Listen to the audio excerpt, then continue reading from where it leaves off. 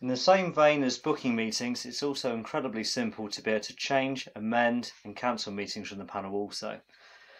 When we want to do this, all we need to do is click on the meeting itself, and we have the same selector icons we had previously. If I want to extend this by 30 minutes, I can do so by taking it to 8 o'clock, clicking OK, and that confirms the changes.